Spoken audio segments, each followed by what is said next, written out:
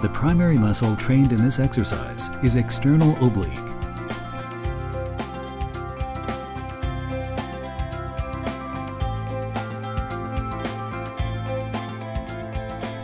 Put your right foot forward so your legs are in a staggered stance.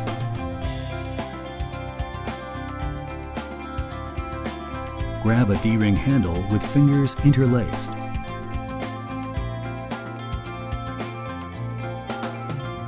Place your hands on the left side of your waist. Pull the D-ring handle away from the machine. Twist your waist until it crosses your torso.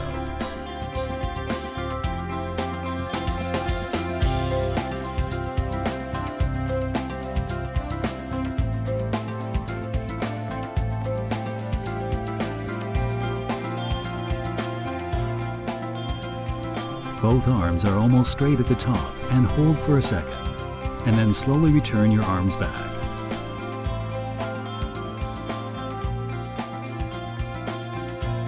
Pay attention to your body to avoid injury. If you feel uncomfortable in your knees or back, stop the exercise and consult your coach. Set an appropriate weight to complete 3 sets of 8 to 10 reps, and then switch to the other side.